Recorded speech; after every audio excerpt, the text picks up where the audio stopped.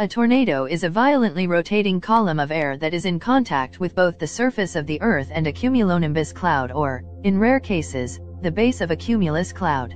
It is often referred to as a twister, whirlwind, or cyclone, although the word cyclone is used in meteorology to name a weather system with a low-pressure area in the center around which, from an observer looking down toward the surface of the Earth, winds blow counterclockwise in the northern hemisphere and clockwise in the southern. Tornadoes come in many shapes and sizes, and they are often, but not always, visible in the form of a condensation funnel originating from the base of a cumulonimbus cloud, with a cloud of rotating debris and dust beneath it. Most tornadoes have wind speeds less than 180 km per hour, 110 miles per hour, are about 80 meters, 250 feet, across, and travel several kilometers, a few miles, before dissipating. The most extreme tornadoes can attain wind speeds of more than 480 km per hour, 300 miles per hour, are more than 3 kilometers, 2 miles, in diameter, and stay on the ground for more than 100 kilometers 62 miles. Various types of tornadoes include the multiple vortex tornado, land spout, and waterspout. Waterspouts are characterized by a spiraling funnel-shaped wind current, connecting to a large cumulus or cumulonimbus cloud. They are generally classified as non-supercellular tornadoes that develop over bodies of water, but there is disagreement over whether to classify them as true tornadoes. These spiraling columns of air frequently develop in tropical areas close to the equator and are less common at high latitudes. Other tornado-like phenomena that exist in nature include the gustnado, dust devil, fire whirl, and steam devil. Tornadoes occur most frequently in North America, particularly in central and southeastern regions of the United States, colloquially known as Tornado Alley. The United States and Canada have by far the most tornadoes of any countries in the world.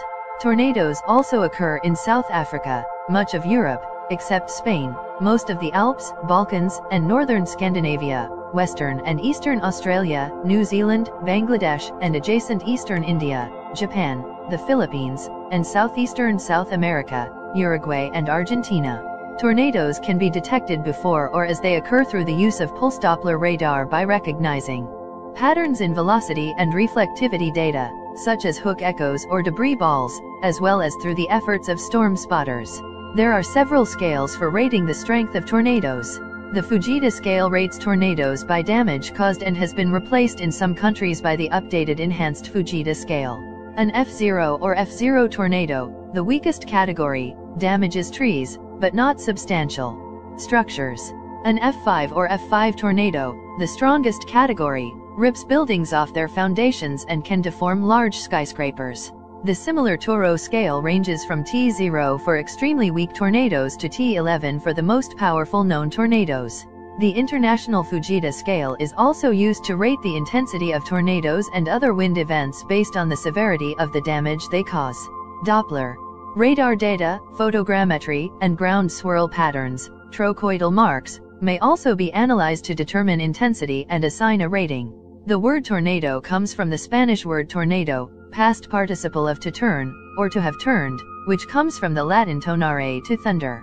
Tornadoes' opposite phenomena are the widespread, straight-line derechos, /directo/, from Spanish, derecho. Spanish pronunciation, derecho, straight. A tornado is also commonly referred to as a twister or the old-fashioned colloquial term cyclone. A tornado is a violently rotating column of air, in contact with the ground, either pendant from a cumuliform cloud or underneath a cumuliform cloud, and often, but not always, visible as a funnel cloud. For a vortex to be classified as a tornado, it must be in contact with both the ground and the cloud base. The term is not precisely defined. For example, there is disagreement as to whether separate touchdowns of the same funnel constitute separate tornadoes. Tornado refers to the vortex of wind, not the condensation cloud. A tornado is not necessarily visible, however, the intense low pressure caused by the high wind speeds, as described by Bernoulli's principle, and rapid rotation, due to cyclostrophic balance, usually cause water vapor in the air to condense into cloud droplets due to adiabatic cooling. This results in the formation of a visible funnel cloud or condensation funnel. There is some disagreement over the definition of a funnel cloud and a condensation funnel. According to the Glossary of Meteorology, a funnel cloud is any rotating cloud pendant from a cumulus or cumulonimbus, and thus most tornadoes are included under this definition.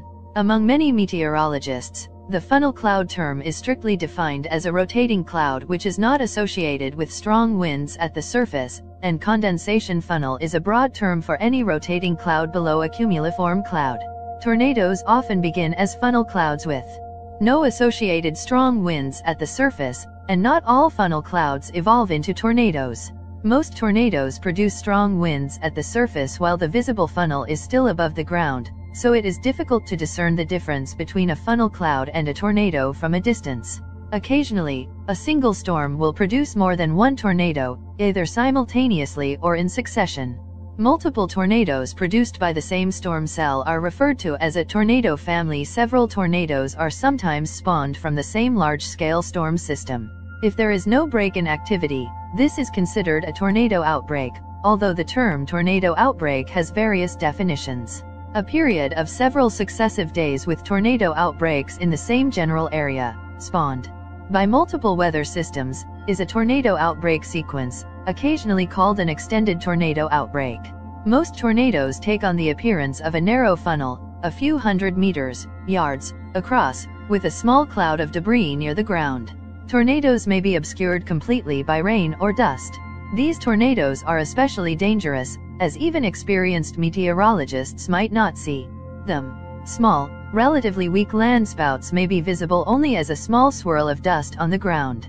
Although the condensation funnel may not extend all the way to the ground, if associated surface winds are greater than 64 km per hour 40 miles per hour, the circulation is considered a tornado. A tornado with a nearly cylindrical profile and relatively low height is sometimes referred to as a stovepipe tornado. Large tornadoes which appear at least as wide as their cloud-to-ground height can look like large wedges stuck into the ground, and so are known as wedge tornadoes or wedges. The stovepipe classification is also used for this type of tornado if it otherwise fits that profile. A wedge can be so wide that it appears to be a block of dark clouds, wider than the distance from the cloud base to the ground. Even experienced storm observers may not be able to tell the difference between a low-hanging cloud and a wedge tornado from a distance. Many, but not all major tornadoes are wedges. Tornadoes in the dissipating stage can resemble narrow tubes or ropes, and often curl or twist into complex shapes. These tornadoes are said to be roping out, or becoming a rope tornado. When they rope out, the length of their funnel increases, which forces the winds within the funnel to weaken due to conservation of angular momentum.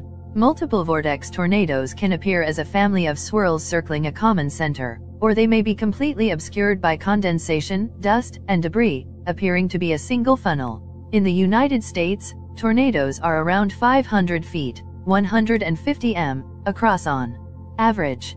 However, there is a wide range of tornado sizes. Weak tornadoes, or strong yet dissipating tornadoes, can be exceedingly narrow, sometimes only a few feet or couple meters across. One tornado was reported to have a damage path only 7 feet, 2.1 m, long. On the other end of the spectrum, wedge tornadoes can have a damage path a mile, 1.6 kilometers, wide or more. A tornado that affected Hallam, Nebraska on May 22, 2004, was up to 2.5 miles, 4.0 kilometers, wide at the ground, and a tornado in El Reno, Oklahoma on May 31, 2013, was approximately 2.6 miles, 4.2 kilometers, wide, the widest on record.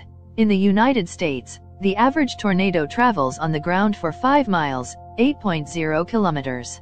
However, tornadoes are capable of both much shorter and much longer damage paths. One tornado was reported to have a damage path only 7 feet, 2.1 m, long, while the record-holding tornado for path length, the Tri-State tornado, which affected parts of Missouri, Illinois, and Indiana on March 18, 1925, was on the ground continuously for 219 miles, 352 kilometers. Many tornadoes which appear to have path lengths of 100 miles, 160 kilometers, or longer are composed of a family of tornadoes which have formed in quick succession. However, there is no substantial evidence that this occurred in the case of the Tri-State tornado. In fact, modern reanalysis of the path suggests that the tornado may have begun 15 miles, 24 kilometers, further west than previously thought. Tornadoes can have a wide range of colors, depending on the environment in which they form. Those that form in dry environments can be nearly invisible, marked only by swirling debris at the base of the funnel. Condensation funnels that pick up little or no debris can be gray to white. While traveling over a body of water, as a waterspout, tornadoes can turn white or even blue. Slow-moving funnels, which ingest a considerable amount of debris and dirt, are usually darker, taking on the color of debris.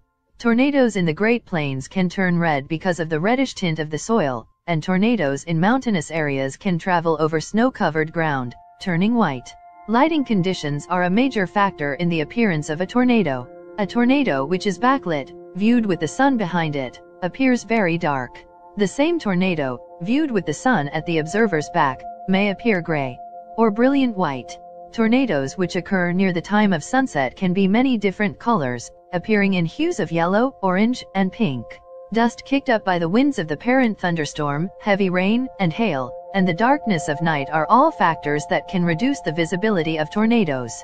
Tornadoes occurring in these conditions are especially dangerous, since only weather radar observations, or possibly the sound of an approaching tornado, serve as any warning to those in the storm's path. Most significant tornadoes form under the storm's updraft base, which is rain-free, making them visible. Also, most tornadoes occur in the late afternoon, when the bright sun can penetrate even the thickest clouds.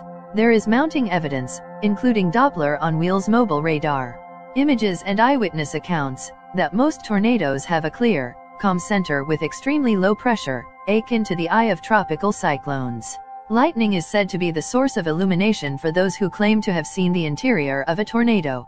Tornadoes normally rotate cyclonically. When viewed from above, this is counterclockwise in the northern hemisphere and clockwise in the southern.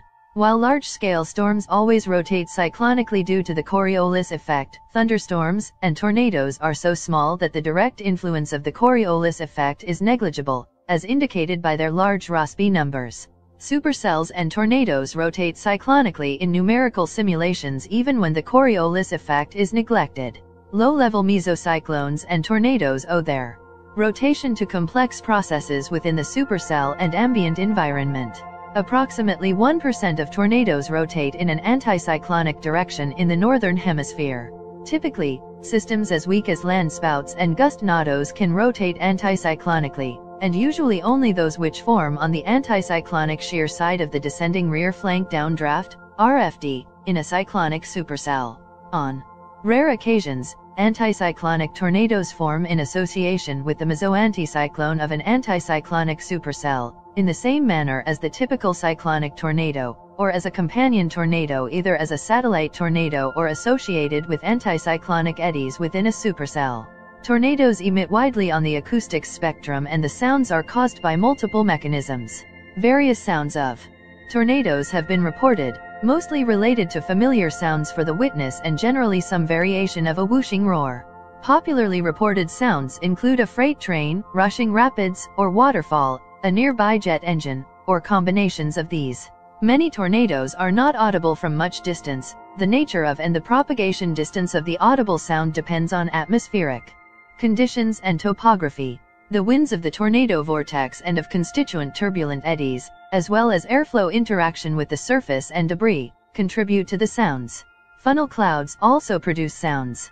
Funnel clouds and small tornadoes are reported as whistling, whining, humming, or the buzzing of innumerable bees, or electricity, or more or less harmonic, whereas many tornadoes are reported as a continuous, deep rumbling, or an irregular sound of noise. Since many tornadoes are audible only when very near, sound is not to be thought of as a reliable warning signal for a tornado. Tornadoes are also not the only source of such sounds in severe thunderstorms. Any strong, damaging wind, a severe hail volley, or continuous thunder in a thunderstorm may produce a roaring sound. Tornadoes also produce identifiable inaudible infrasonic signatures. Unlike audible signatures, tornadic signatures have been isolated. Due to the long-distance propagation of low-frequency sound, efforts are ongoing to develop tornado prediction and detection devices with additional value in understanding tornado morphology, dynamics, and creation. Tornadoes also produce a detectable seismic signature, and research continues on isolating it and understanding the process. Tornadoes emit on the electromagnetic spectrum, with spherics and E-field effects detected. There are observed correlations between tornadoes and patterns of lightning. Tornadic storms do not contain more lightning than other storms, and some tornadic cells never produce lightning at all. More often than not, overall. Cloud to ground, CG, lightning activity decreases as a tornado touches the surface and returns to the baseline level when the tornado dissipates. In many cases, intense tornadoes and thunderstorms exhibit an increased and anomalous dominance of positive polarity CG discharges. Electromagnetics and lightning have little or nothing to do directly with what drives tornadoes. Tornadoes are basically a thermodynamic phenomenon, although there are likely connections with the storm and environment affecting both phenomena. Luminosity has been reported in the past and is probably due to misidentification of external light sources such as lightning, city lights, and power flashes from broken lines, as internal sources are now uncommonly reported and are not known to ever have been recorded. In addition to winds, tornadoes also exhibit changes in atmospheric variables such as temperature, moisture, and atmospheric pressure. For example, on June 24, 2003, near Manchester, South Dakota, a probe measured a 100 millibar, 100 HPa, 3.0 in Hg, pressure decrease. The pressure dropped gradually as the vortex approached, then dropped extremely rapidly to 815 bar, 850 HPa, 25 in Hg, in the core of the violent tornado before rising rapidly as the vortex moved away, resulting in a V-shaped pressure trace. Temperature tends to decrease and moisture content to increase in the immediate vicinity of a tornado.